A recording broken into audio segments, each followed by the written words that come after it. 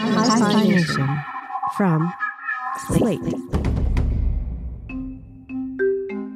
From Slate, this is Hi-Phi Nation, philosophy in story form. Recording from Vassar College, here's Barry Lamb. Right now, it takes a lot to change your gender legally in the UK.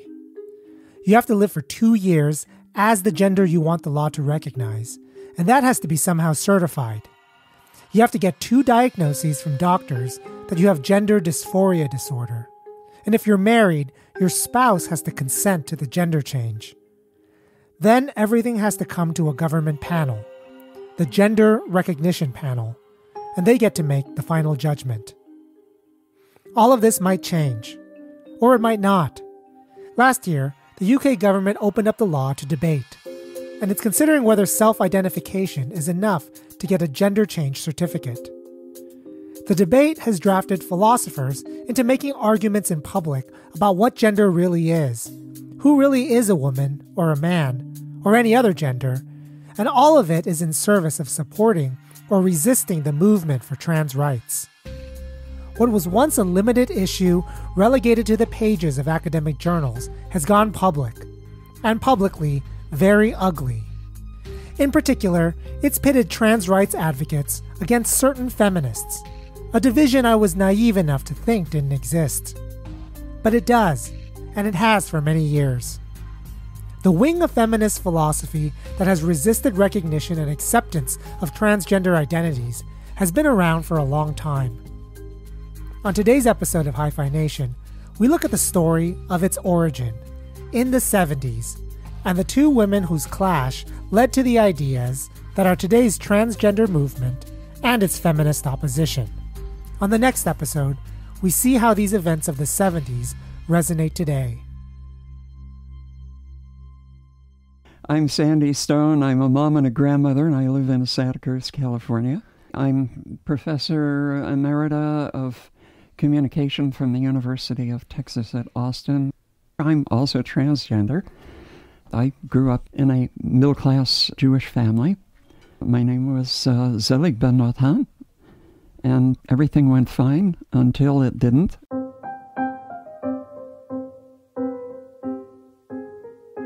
I was such a typical trans kid. I began to have dreams when I was about 5 years old that I was playing with girls, little girls my age. We were swimming rivers and climbing mountains and hiking in the wilderness and hunting animals and living in trees. And there's a standard way in the 1950s, 40s, that people would have behaved if they felt that they were trans. The only role model I had was Christine Jorgensen, who was about as useless as you could think she would have been. Christine was tall and willowy and blonde and wore heels, and I was short and dark and, everything that Christine wasn't.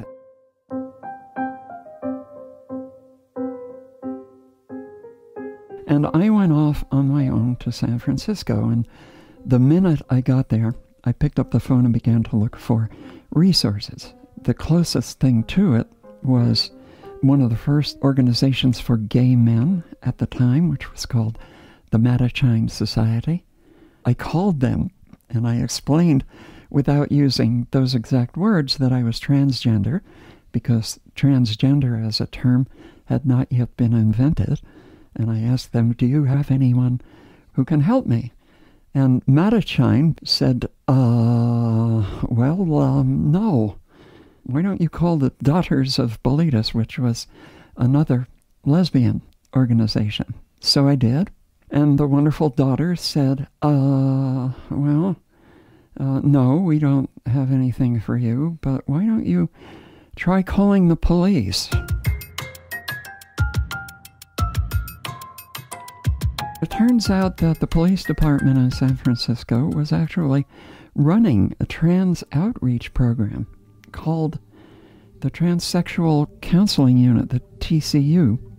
I was able to winkle out their phone number, called them up, went down there, and was face to face for the first time in my life with a real trans person who looked at me and said in an acid tone, "So you think you're a woman?"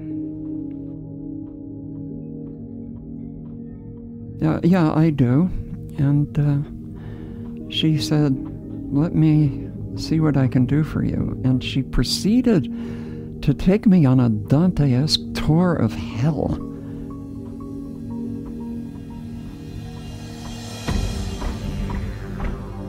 Into the basements of safe houses for trans people. All the ones she was showing me had not made it through transition, but who had gotten stuck in the middle. This is all in the 1960s that this is happening, so try to put it in perspective. These were people who had not succeeded in making it through transition, so they had fallen out of society completely. Wow, Sandy, could you tell me what that means? Does it mean there were attempts at surgery, attempts at alteration? What does it mean they didn't make it out? What was happening back then? At that time, the options were very limited, and the understanding of the immense, infinite possibilities of trans were not yet present. Remember, we were in the Tenderloin. It was the police department. The other people that they were working with were trans people who were hooking, who were doing sex work because they were unemployable as anything else. And the people who couldn't get work as sex workers were totally unemployed, and many of them were people who had started out without much in the way of financial resources and had run out partway through their efforts at transition. And they were now unpresentable as male, and they were also unpresentable as female. At that point, surgery was done in 2 stages. First stage was castration, if you were male to female. Female to males were barely visible, although they were there. So everyone that I was being shown was male to female. So there were people who had essentially had their testicles removed, but still were intact as male with penises and nothing else. So they were not producing very much male hormones, but they were producing enough so that they still grew kind of halfway beards, and they had attempted electrolysis with people who were not very good, and so their faces tended to look like the surface of the moon.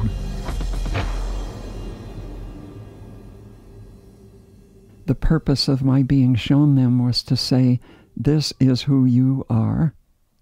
And that is a very interesting thing to have happen. When someone shows you the people whom they think are the very bottom of society, they're as low as you can go. The fact that I was shown these people in a basement is reinforcing the metaphor of going down into the underworld. There were actually red light bulbs in the ceiling fixtures. The whole diegetic of this is you're in hell, and this is what's going to happen to you. This is who you're going to be. How did you react? What was your emotional response to this? Well, it wasn't what she thought it was going to be. My immediate reaction was to become angry with her. I said, why aren't you helping these people?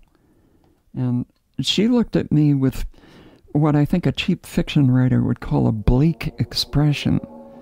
And she said, and this is a direct quote, she said, there is no help for them. You can't help them. Jesus. Okay, so eventually we got out of there and we went back to the police department, and I sat down in the chair and she said, well, do you still want to become trans? And I said, well, you don't become trans, you're born trans. And yes, do I have a choice? And she said, well, yes, you can go on living as a man. And I said, but that's lying. So what do we do now? Grudgingly, she still did it. She told me about the Stanford gender dysphoria program, which she could have done right at the beginning, but she put me through her little show first. And I went up to Stanford and visited with the director of that program, whose name was Donald Laub. Don is still alive. He's retired. He was running what was at that time perhaps the only program that was seriously trying to figure out more about what transgender was and provide some sort of assistance for transgender people.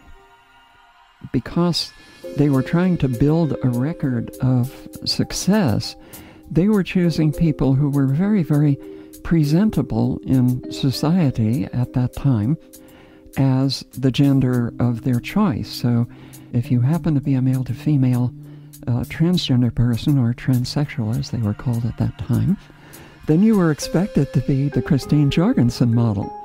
You're tall, thin, willowy, blonde, liked heels, wore lots of makeup, dresses, wanted nothing more in life than to marry a man, settle down, and figure out some scientific way to make babies. Hot damn, I am absolutely none of those things. What an adventure this is going to be. And I walk into Don's office and I say, I am interested in gender reassignment. And Don looked me up and down and said, quote, "To what?" I should explain that I was doing my best macho man presentation at the time. I was working in the recording industry when I did this, and the recording industry at the time was extremely sexist. I had a beard, I was wearing jeans and engineer boots, and I had worked very, very hard on having a deep, impressive voice. I took up a lot of social space. I did the whole masculine presentation as well as I possibly could. And it's not the way you're supposed to go in there. Don asked me a couple of questions, including, why do you think you want to do that? And I said, well, I may not look like a woman, but in fact I am a woman. And that became a topic of discussion for the next few years. Years? The next thing Don said, years. Wow.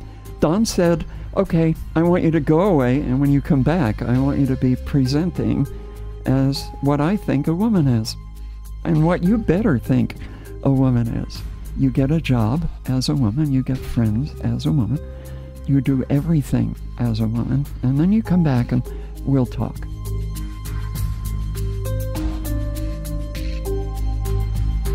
I was swimming in water that was all about stereotypical behavior. Yeah. How far did I have to go there? This is a very interesting proposition because, as I'm sure you know, not all women wear dresses or heels or makeup, or are tall or willowy or blonde, or for that matter, any other shape. Right. Whatever it is that makes us women, in square quotes, doesn't have anything to do with that. But wait, so are you telling me that you didn't, your reaction to that was that you didn't feel like you wanted to, to metaphorically clothe yourself in the stereotype? Cue the cinematic music now. What is a woman? A woman. I mean, we could go there for hours. Yeah, right. And you know, I know, and I'm sure the listeners know. And this was all being threshed out everywhere at that time, right, very much in the same way it's being threshed out now. If you wanted to find assistance from trustworthy people in the medical field, the legal field, the psychological field, any of those, you had to stereotype. Mm-hmm. Because otherwise they thought you were crazy. Yeah. As a young trans person trying to get along in that situation, get along in the world, and still make my way through to just being able to get done with that, find my place in the world, find my identity, and be able to get on with my life, how can I negotiate this?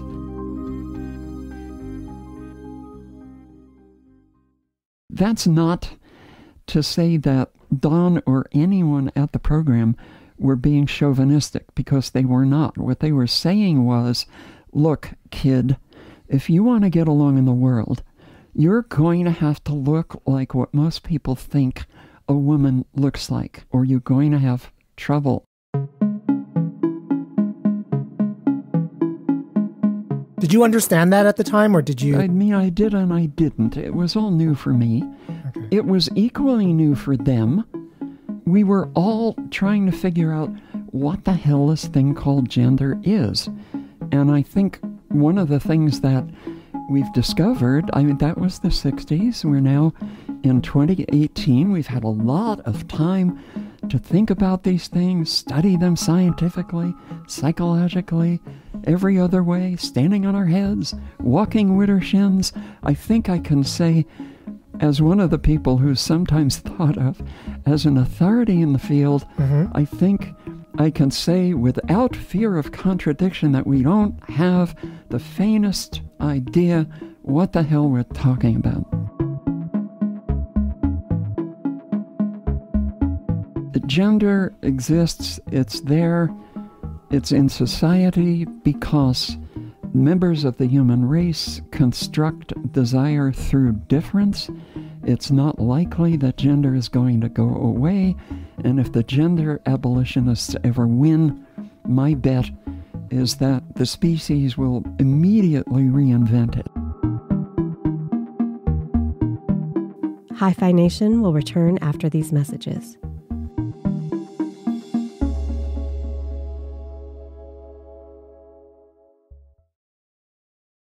Shortly after Sandy transitioned, she got a job as a recording engineer with the Olivia Collective. Olivia Records was a lesbian feminist record label inspired by radical feminist separatism, the idea that there can and should be women's-only music, businesses, communities, all completely self-sufficient and separate from men and male-dominated industries and communities. Because Sandy was a successful recording engineer who previously recorded Jimi Hendrix, Crosby and Nash, and Van Morrison, she was more than qualified. This is where the second character enters the story, a few years into Sandy's work in the collective. Sandy, there's a strand of feminist thinking that originated around the time that you were young and active, and, before you published on these questions in the philosophical humanities literature. I'd like to talk to you a little bit about where that came from, because you were there when this kind of thing arose. Could you talk? Could you tell me, who was Janice Raymond and how did you encounter her work? I'm sorry. When you said, who was Janice Raymond, I couldn't help but hearing the Bram sound from the Marvel Cinematic Universe. Oh, right. Who is Janice Raymond? Yeah. All right. Janice Raymond took me as her personal nemesis. Right, And I returned the favor for a few years, but it was a silly thing for me to do.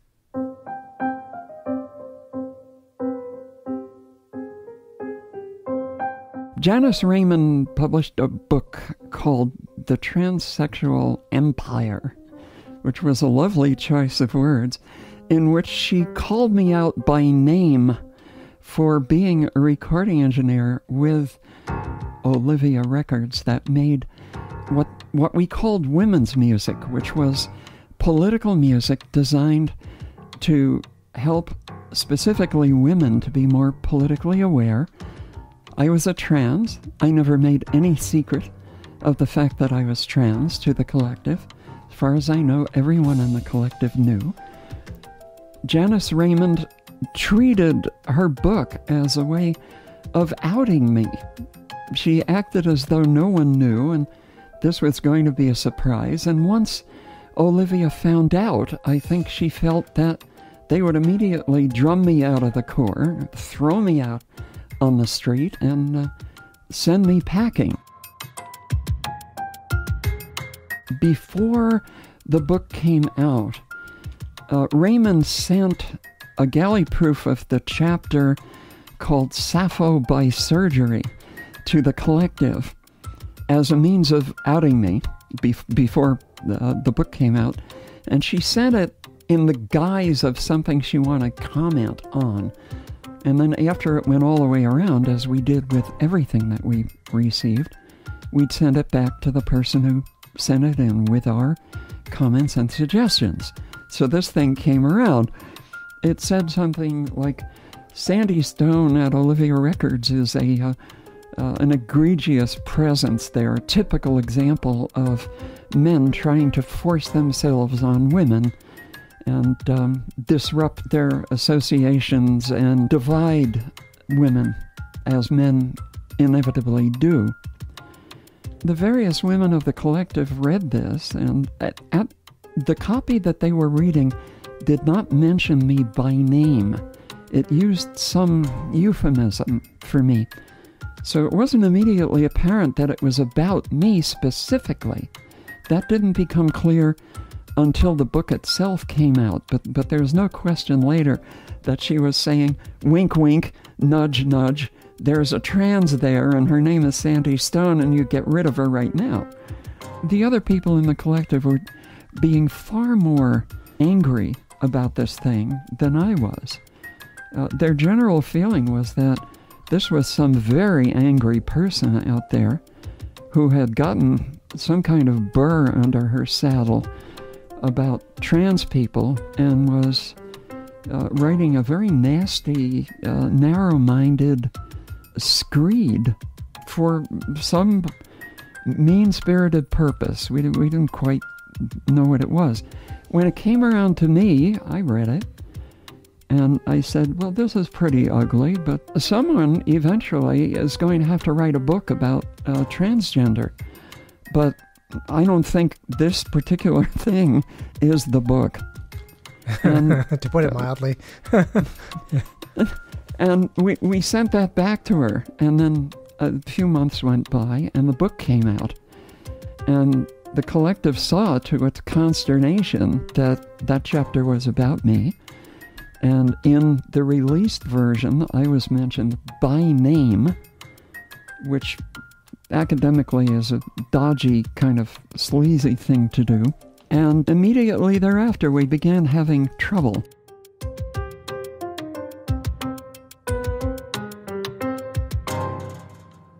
And now we began getting a new kind of letter.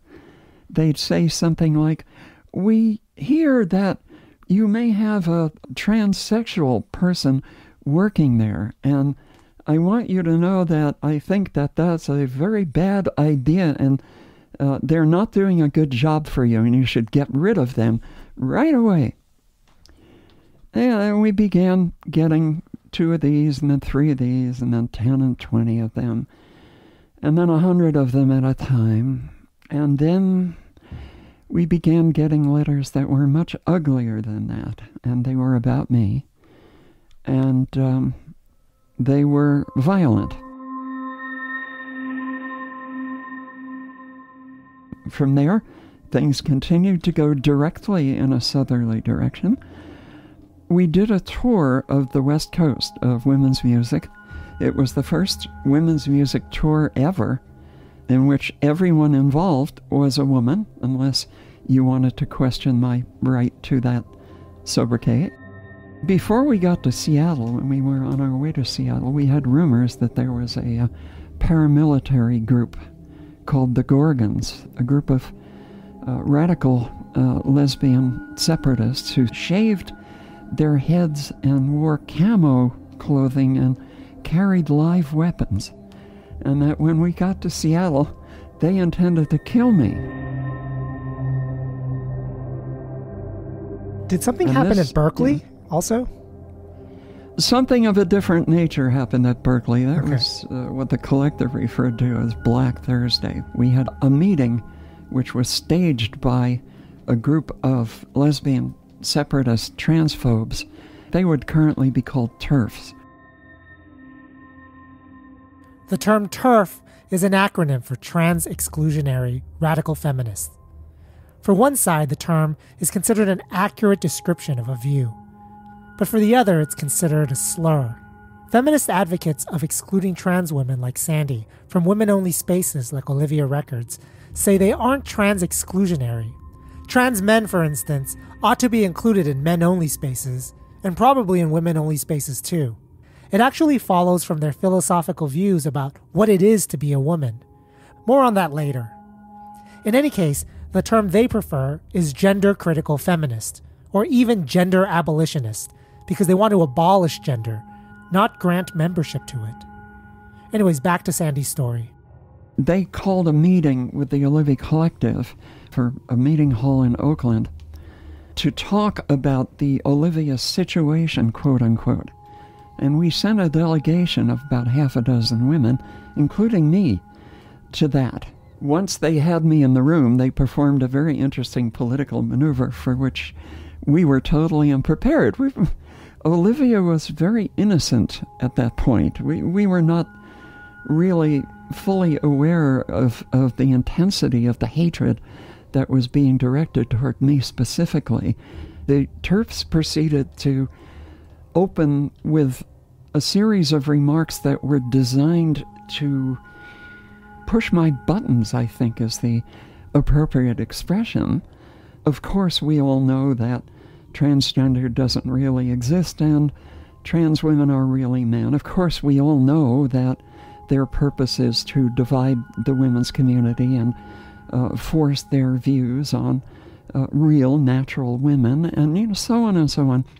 When the person giving that opening address finished, everyone turned and looked at me expectantly. And I had not come prepared to make any remarks. I thought that we were here as a collective to speak to another group about issues on which we disagreed. The women in the collective looked at me, partly bewildered, but partly just encouraging, all right, Sandy, say something. And I said the worst possible thing. It was the first thing that occurred to me. And I'm not sure that you can broadcast it, but I'll say it anyway, and then you can cut it out. I said, but I can't talk to that because it's all bullshit. And that was the end of the meeting. It turned out that the TERFs were waiting for me to say something like that, and the room erupted into fury. People were standing on tables, screaming, literally, at us, at the Olivia Collective. Now we've seen Olivia's true colors. They're clutching this asp to their breasts. There's this evil person among them, this man, and he has to go right now, and we won't continue the meeting until he leaves. So we went off to a far end of the room, and we caucused. What do we do? We're basically kids. We're women. Most of us were in our 20s. We're making it up as we go along. We're inventing political process here with an implacable enemy. It's not a level playing field. The other side is not there to have a debate. They're just there to make us look as bad as they possibly can. Eventually, the only thing we can come up with is, I have to leave. If I do leave, maybe they can get some kind of dialogue going where we can move the needle a little bit and explain that it's not the way they say it is. It's really better than that. Sandy is not dividing us. Can we talk about this in a rational way? After I left, there was no discussion. There was no change in the TERF's position. There was no dialogue whatsoever. The collective did not succeed in moving the needle, and they came back to LA shell-shocked. And I think at that point, we really understood for the first time what we were up against.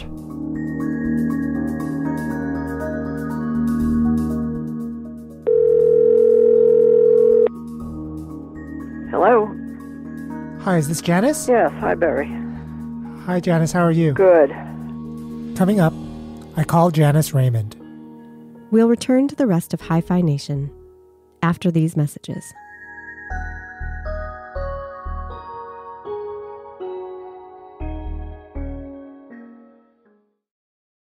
My name is Janice Raymond. I was a professor at the University of Massachusetts for 28 years in the Women's Studies Department. I'm a philosopher and mainly a medical ethicist. As Sandy Stone had mentioned, Raymond's book, The Transsexual Empire, was the founding text in gender-critical feminism that addressed the question of trans identity and trans rights. I asked Raymond where she was coming from, what she was responding to, and what her argument was. I argued that men cannot become women or women men via hormones and surgery, not because women and men are essentially masculine or feminine, but because of the history, the life experience, the privilege, in this case male, or discrimination, mostly female, attached to growing up in a male or female body. I also argued that being treated with lifelong exogenous hormones, removing a healthy penis or breasts or uterus, and often embarking on secondary surgical journeys to alter voice or appearance was in my opinion, a walking tribute to the power of cultural definitions of masculinity and femininity that really teach all of us that in a gender-defined society, it's easier to conform your body to a patriarchal society's expectations than to change your society.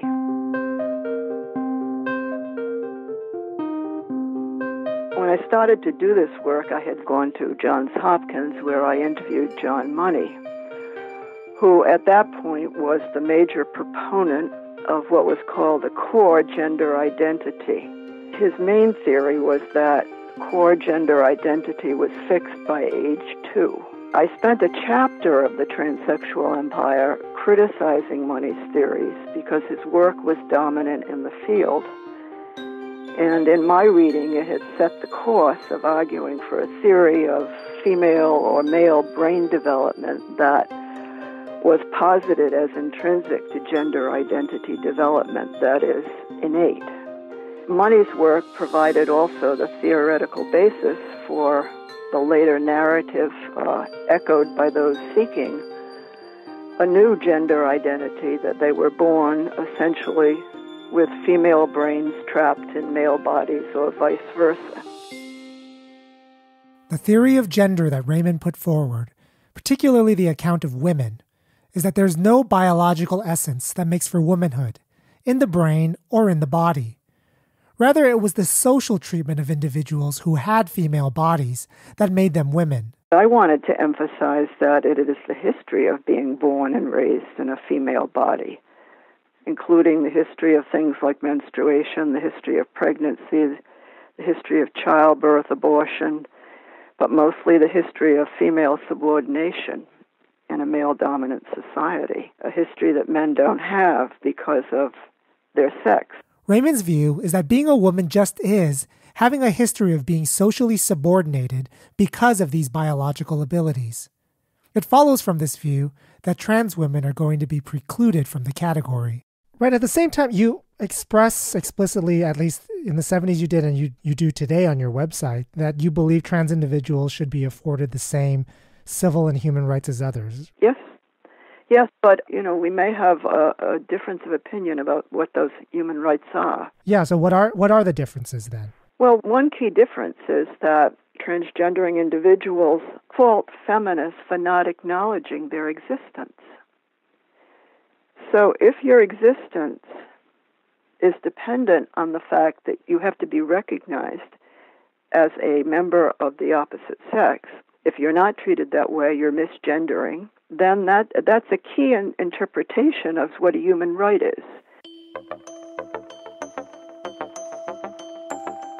the human right, that's the difference, that's the central dividing line, is that you don't think that trans women should be treated as women. But what aspect of that treatment would you want to deny? I mean... all of it. Well, all of it? Yeah. All of it. Because it's based on a false reality.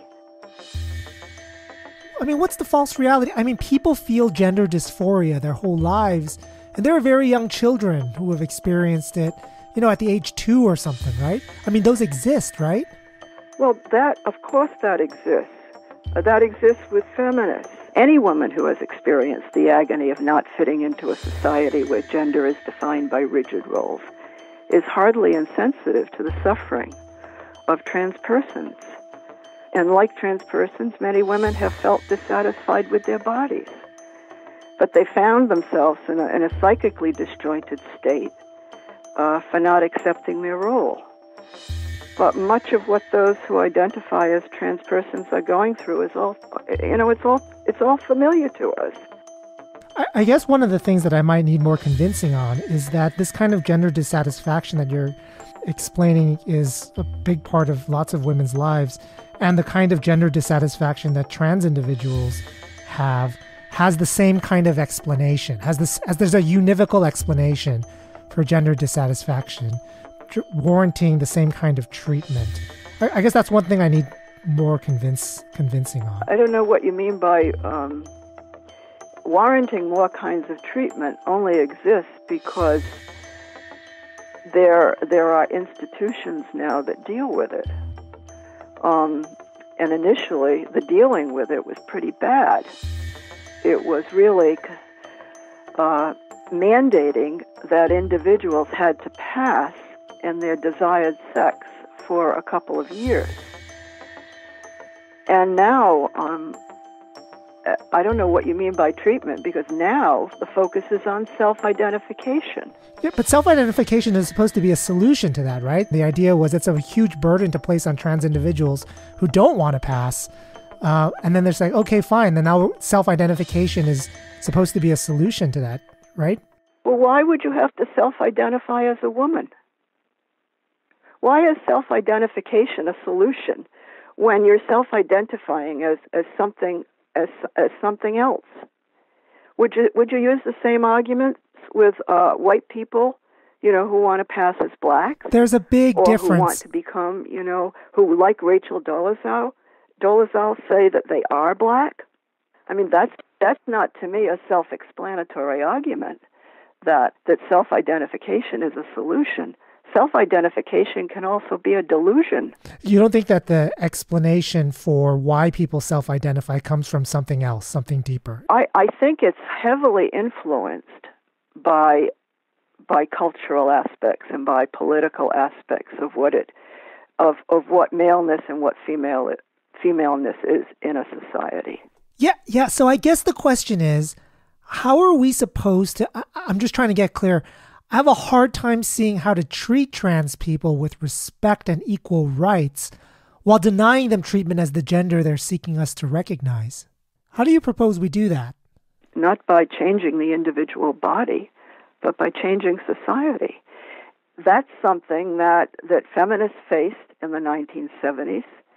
And, you can say, well, that's a lot to ask for, but it's no more than what we had to go through. Let me give you an example from the book. So there's a chapter about trans women who are identifying as lesbian feminists, right? Mm-hmm. And I would have thought that an individual, as you would put, male-bodied individual who transitioned, but then, strongly identified with lesbian feminists in lesbian feminist spaces, Olivia Records, these kinds of places, would have been something that allied itself with the right cause, that was changing society, right? But you criticize that. But you don't ally yourself with the cause by becoming somebody you're not.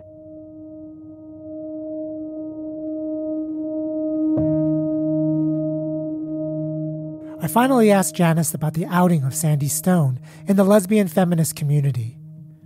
leading to the events where Sandy had to leave the collective out of fear of violence and retribution. Janice denies having played a role in it. I did not out Stone. She did name Sandy in the book, in the chapter Sappho by Surgery, but Janice claims she was reporting on an existing conflict, not causing one. The party that outed Stone was a West Coast feminist newspaper called Sister.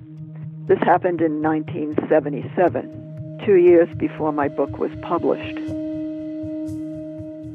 Janice sent me a copy of an open letter that appeared in Sister, July of 1977. A group of signatories in the women's music community signed on to complain about Sandy to Olivia Records and demanded a statement as to why someone with male privilege was given a job at an organization by and for women. This is what Janice says she was alluding to in that chapter, when she wrote that Sandy was dividing women. There's a copy of the letter on the website, hiphination.org. I called up Sandy and one of the signatories to the letter that Janice sent me, the musician Alex Dobkin, just to do some fact-checking and see if I could pinpoint exactly what happened. Neither actually remembered the letter in Sister, but both confirmed that by July 1977, when the letter appeared, Sandy had long been outed. The controversy in the feminist music community over Sandy began much earlier, probably around 75 or 76. So the letter didn't out Sandy either. The signatory I spoke to, Alex Dobkin, also said she didn't hear about Sandy from Janice. Rather, it was through the social network of lesbian feminist musicians, and Sandy confirms that that's likely how most women in that community would have heard about it. Then there's the issue of whether Janice or her publisher sent a chapter from the book to Olivia Records. Neither I nor the publisher sent galleys of any chapter of this transsexual empire to Olivia or to Stone asking for comments. Stone claims that the completed response sheet was then sent back to the alleged sender, me. That's another fabrication. I never received these yellow sheeted responses because I never sent any document to Stone or to Olivia. The conflicting view of events here is harder to adjudicate, but here's what I found out. There was no way that Janice's book could have been the source of Sandy's outing in the community, because it was published early in the year 1979, and Sandy was gone from Olivia Records by then. The book grew out of Janice's dissertation, which she completed and submitted in 1977, which means she would have worked on it in the years prior. But Janice says that the chapter in question, Sappho by Surgery, wasn't part of the dissertation. I spoke to the woman who distributed the mail at Olivia Records when Sandy was there, and she has no memory of having received and distributed a copy of Sappho by Surgery. But curiously, she does have a memory of reading Janice's book, or at least its contents, well before 1979, just like Sandy did. And finally, I emailed one of the founders of Olivia Records to see if she remembers the sequence of events, but I haven't heard back.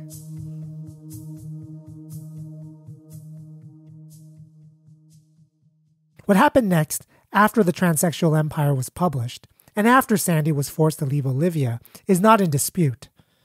Janice Raymond's The Transsexual Empire was the founding text in the gender-critical, gender-abolitionist philosophy whose ideas survive to this day in the part of the feminist movement seeking to slow the advancement of trans rights. Meanwhile, Sandy was standing in a pizza line in Santa Cruz and fortuitously met Donna Haraway, a professor in the History of Consciousness and Feminist Studies program at UC Santa Cruz.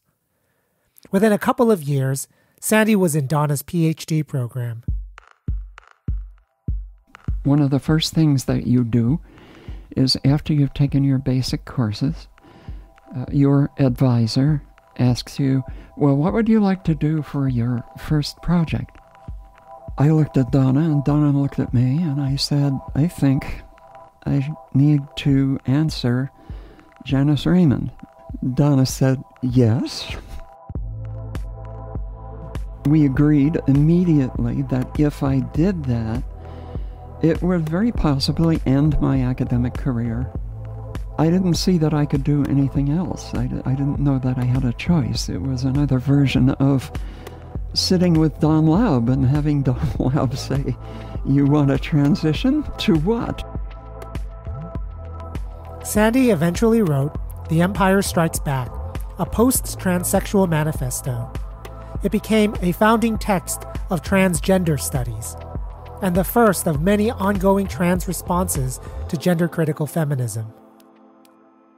The paper that I wrote spoke from my heart, and I read it at a conference that was held at UC. It got a standing ovation, which amazed me. It was a very heavy moment for me emotionally. When I wrote that paper, I had a vision in my mind of a moment, maybe 20 or 30 years from then, when I'd go to some academic conference, I'd say, well, this topic requires some trans feedback. Would any trans people in the room kind of come over here and let's have a little caucus and talk about it?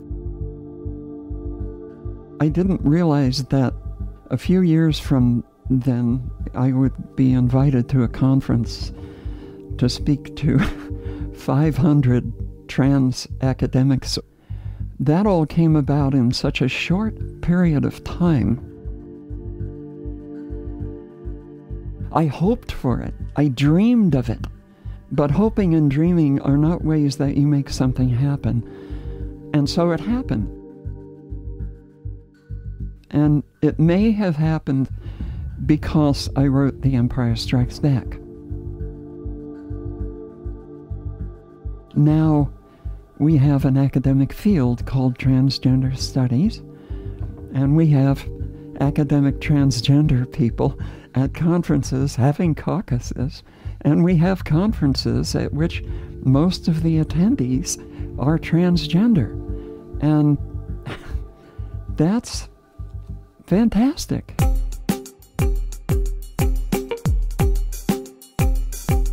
Coming up next time on Hi-Phi Nation. I'm definitely against self-ID. Okay, now why is that? Yeah, I suppose I think it can be flippant.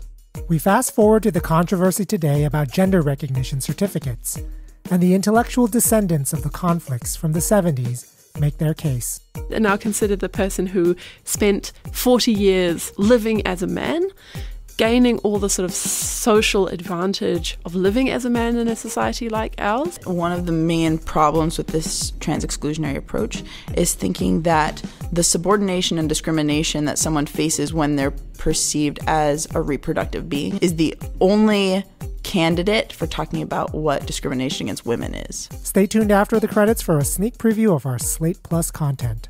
Hi-Phi Nation is written, produced, and edited by Barry Lamb, Associate Professor of Philosophy at Vassar College.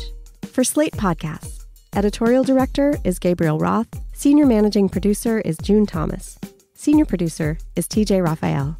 Thanks this week to Evan Urquhart and Alex Barish for editorial advice. Production assistance this season provided by Jake Johnson and Noah Mendoza-Gut. Visit hiphination.org for complete show notes, soundtrack, and reading list for every episode. That's HIPHI nation.org. There's one more thing I do want to ask you about, though. I mean, like, that chapter, though, Constructing the Lesbian Feminist, did charge transsexuals with a kind of rape. Yes, and that's because they only quote the first part of the sentence. Listen to how Janice Raymond responds to my question about one of the most controversial passages in the transsexual empire in the Slate Plus version of this show. You can join Slate Plus by going to slate.com/Hi-Phi Plus to get an ad-free feed and bonus content for this and any other Slate podcast.